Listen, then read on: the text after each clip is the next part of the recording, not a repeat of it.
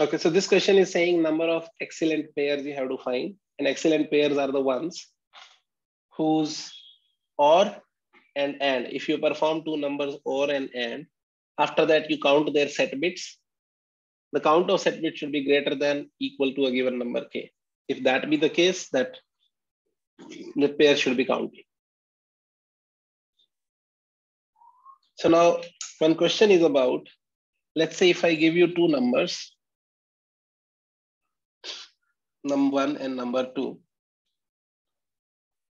what is your observation about, you have to actually count, it's like set bits in n1, set bits in n1 plus set bits in n2. Sorry, it was not in n1 and n2. This was in set bits of n1 or n2. You have to do bitwise or. So set bits of n1 or n2 plus you have to count set bits in n1 and n2. If this value is greater than or equal to given value k, you have to consider this as one pair. You have to count how many such pairs are there for which this property holds true. Now a little bit about bitwise operators. I give you any two random numbers n1 and n2, what this expression will turn out to be. This expression's value. If a bit is set in both the numbers, how much will they add as a count to the final answer? Let's say if ith bit is set in both, in n1 and n2, then how much contribution will it have to the final answer?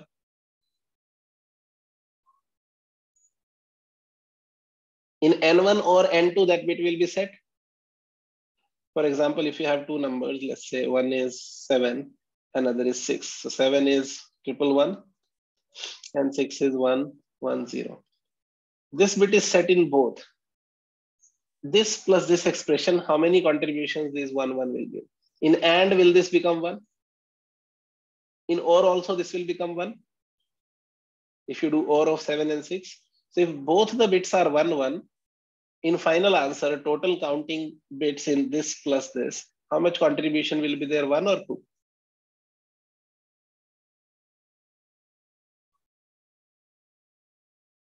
Yeah, guys, if two bits are 1, then we will add 2 to the answer.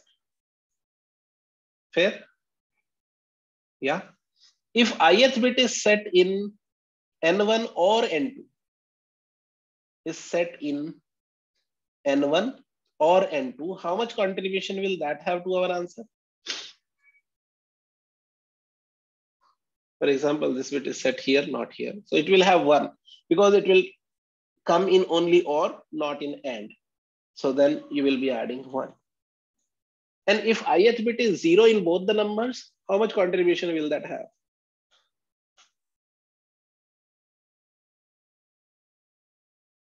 Yeah, it will have 0 contribution.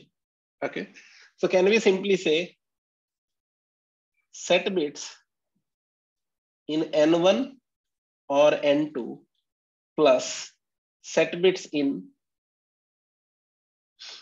n1 and n2. If I have to write a simple formula, I'm giving you 2, 3 options. Will it be equal to, let's say, set bits in n1, if this is A, and set bits in n2, this is B.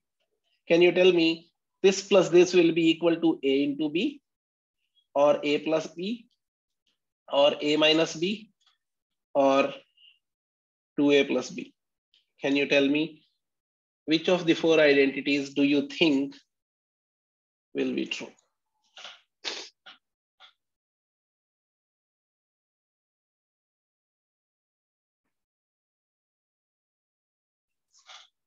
Let me call it 1, 2, 3, and 4.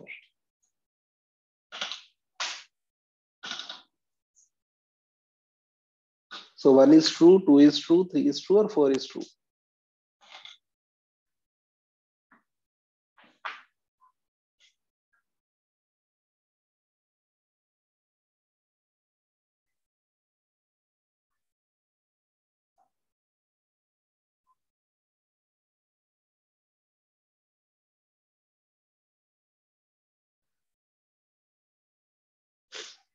Okay, Harini says 2 is true. Kumar says 2 is true. Yeah, others, what about you?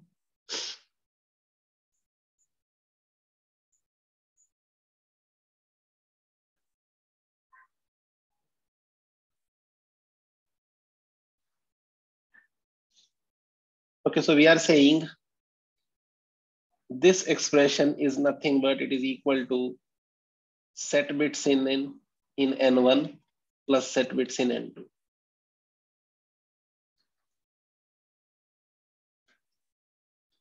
Everyone agrees for this?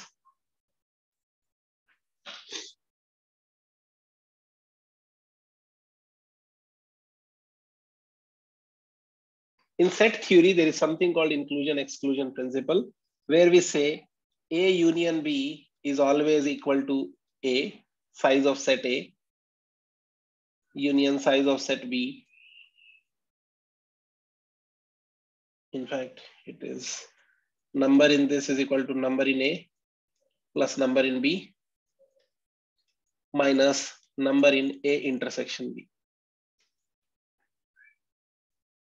So ideally, if you see number of A union B plus number of values in A intersection B, I'm just sending it the other side, is equal to NA plus NB. This is the fact it is using. If you see OR operator is like a union, AND operator is like an intersection, both should have it, and then we are counting set bits. So ultimately, this is the identity we are observing. Now, knowing this fact, we don't have to do OR and AND. We just have to find the pairs such that if you take those pairs, their set bit count in first number and second number, their sum of set bits should be greater than or equal to n. Is that fair, guys? Find all the pairs of numbers, set bits of first number and set bit of second number.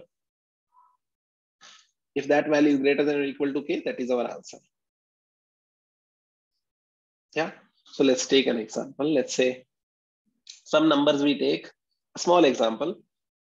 7, 6, 3, 2, 1, 9. These are our numbers. This is our array A. And we will take an array of set bits. How many bits are set in 7? Binary form of 7, how many bits are set? 3. In 6, how many bits are set? 2. In 3, how many bits are set? 2. In 2, how many bits are set? 1. In 1, how many bits are set? 1. In 9? 2 bits are set. Now, if I give you a value k, and let's say k is 4, I want to know how many pairs of this given array are in such that their set bit count is greater than or equal to k. Manually going, 7 can form the pair with how many numbers? 7 can form that pair with how many numbers?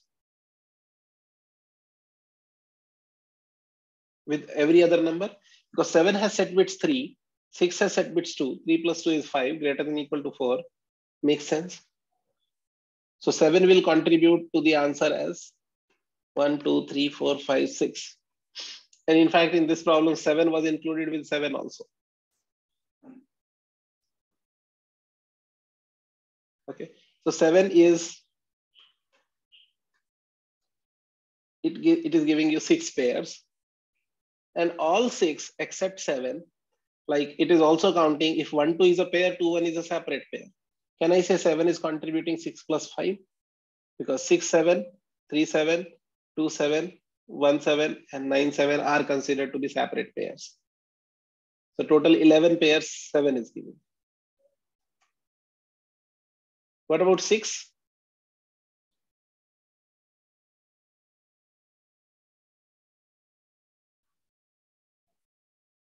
Okay, if you go with 6, 2 plus 2, 4, 2 plus 2, 4, 6 with itself also, but 6 to 7 we will not count, that is already taken. So 6 is able to form the pair with 3 and 9 and 6 itself also. So 6 is able to form 3 pairs. One with itself, one with this, one with this. So 3 pairs and vice versa 2. That means 3, 6 and 9, 6. So this is total 5.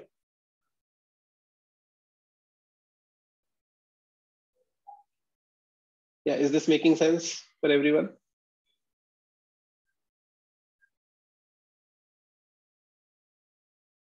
Yeah. Okay. Now, if I ask you for this 2, you saw how many values are there in rest of the array with whom the sum of this 2 is greater than equal to 4. That is what we are just checking in brute force, in manual way of doing. But now if I ask you, this array, set bit count array, how many unique values it can have? How many unique values it can have, set bits? If these are integers, how many set bits an integer can have? How many set bits an integer can have? 32 if it is a signed integer. Here, I think it was only positive values. So 32nd bit is not even considered. Only 0th bit to 30th bit is sufficient. 31st bit position, we don't even need to worry about. So can we say the maximum values this can have will be number can have 0 bit set to 30th bit set. Is that fair?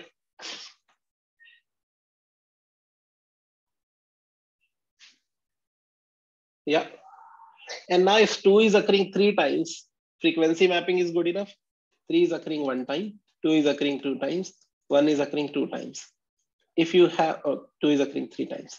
If you have this frequency mapping somewhere available with you, counting becomes easy. Counting the pairs become easy.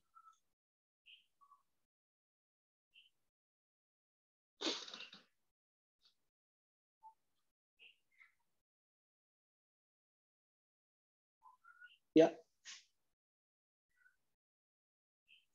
So now you have to simply see 3 has how many other values in this array.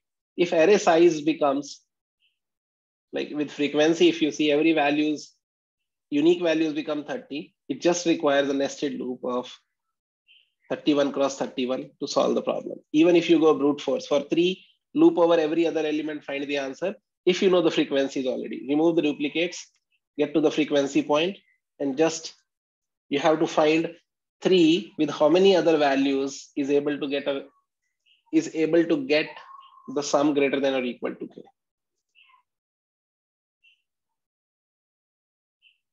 Is it making sense to everyone?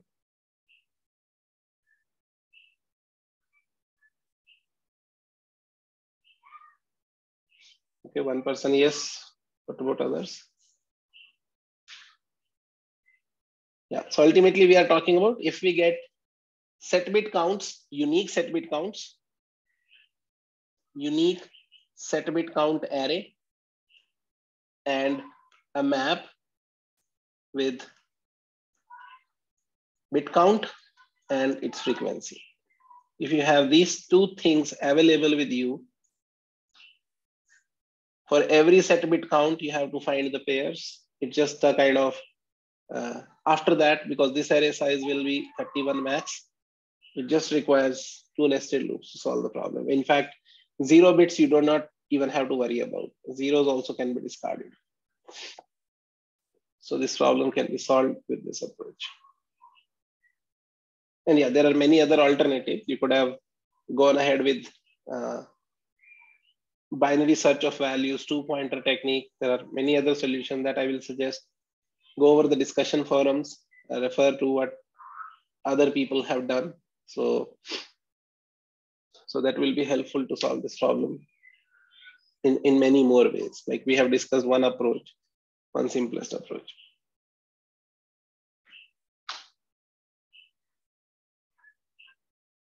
Cool guys, then we'll stop here.